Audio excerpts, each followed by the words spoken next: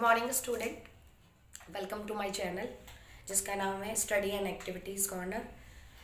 तो सबसे पहले तो होली की हार्दिक शुभकामनाएं। हैप्पी होली सबको। खूब अच्छे से खेलिएगा, मस्ती कीजिएगा, ज़्यादा पानी से मत खेलिएगा ना कलर से। एग्ज़ाम टाइम में बीमार होने की संभावना रहती है, थोड़ा सा बच के रहिएगा, ठीक है। आज मेरी जो क्लास है वो है नाउन पार्ट सेकेंड, जिसके अंदर मैंने बाकी के 3 काइंड्स जो है वो एक्सप्लेन किए। कल 2 किए थे, आज 3 किए हैं। तो let's start noun part second, जिसके अंदर मैंने 3 जो काइंड्स हैं उनको एक्सप्लेन किया है।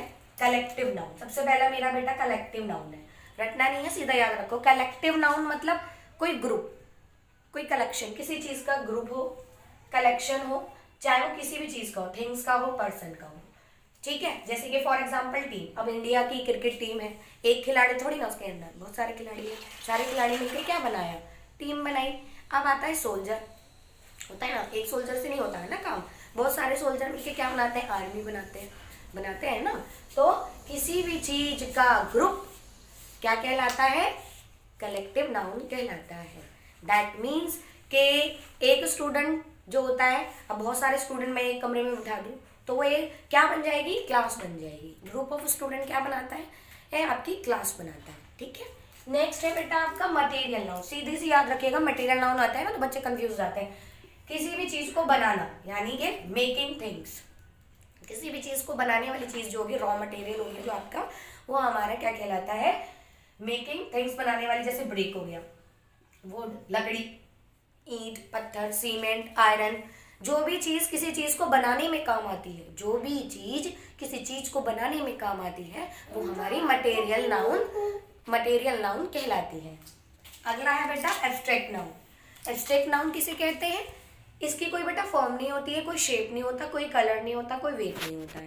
सीधी सी बात रखना, एब्स्ट्रैक्ट मतलब किसी के भाव वगैरह जो होते हैं, जिसे हम सिर्फ फील कर सकते हैं, ना छू सकते हैं हम नहीं, टच कर नहीं सकते हैं उसको, ठीक है, और ना ही हम उसको अपनी आंखों से देख सकते हैं। अब जैसे मैंने फॉर एग्जांपल लिखा है हॉनेस्टी, साइलेंस, हैप्पीनेस होता है, एंग्री होता है, ठीक है, इरिटेट हो जाते हैं, तो वो सिर्फ हमें क्या करते हैं, महसूस होता है, हमें सिर्फ महसूस होता है, अंडरस्टैंड होता है, हम उसे टच नहीं कर सकते, उसको नाप नहीं सकते, ठीक है। तो आज की जो मेरी छोटी सी क्लास है उसके अंदर मैंने आपको नाउन पार्ट सेकेंड के अंदर 3 काइंड्स आपको पूरे एक्सप्लेन किए हैं, जिसमें कलेक्टिव सीधा याद रखना, ग्रुप, मटेरियल और making, abstract no form, no colour, no size, etc, only understand, ठीक है। ये छोटी सी क्लास है मेरी, अच्छे से आई होप सो आपको अच्छे से समझ में आया होगा।